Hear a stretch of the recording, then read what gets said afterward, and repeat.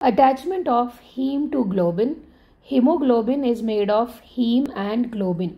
In the structure of heme, there is iron linked to a tetrapyrrole structure. There is an iron that is linked to 4 pyrrole rings, whereas globin, it is made up of 2 pairs of polypeptide chains. And in these polypeptide chains, there are 36 histidine residues. Now coming to the attachment of this heme to globin, the heme is linked to globin through these histidine residues, especially the distal histidine and the proximal histidine. The histidine present in 87th position is called as proximal histidine, whereas the histidine present in 58th position is called as distal histidine.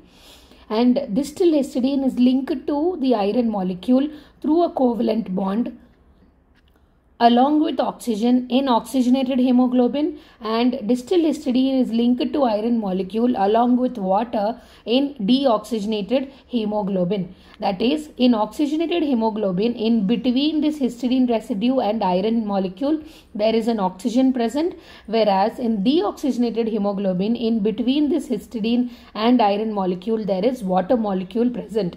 So, in hemoglobin, heme and globin are attached to each other through the distal histidine and proximal histidine molecules.